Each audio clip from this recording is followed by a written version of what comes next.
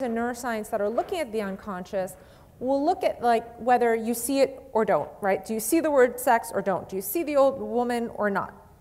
Which is kind of like a static unconscious. It's devoid of emotion, of motivation, of meaning.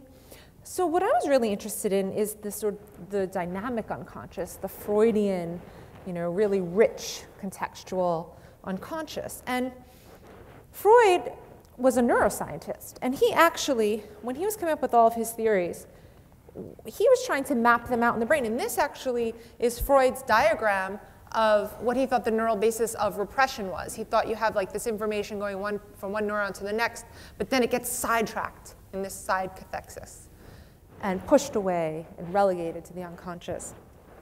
So the interesting thing about Freud is I don't think he was right in everything he said. But with the modern tools that we have, where we can now peer into the brain, why not test out some of his theories and see if it holds true given what we know today about neuroscience? Because he didn't have the tools that we have now to really look at the brain and see how these theories of the mind were instantiated in the brain. So I'm just going to go over a couple of studies that are beginning to look at the neural basis of the dynamic unconscious. And these studies didn't necessarily specifically set out to kind of explore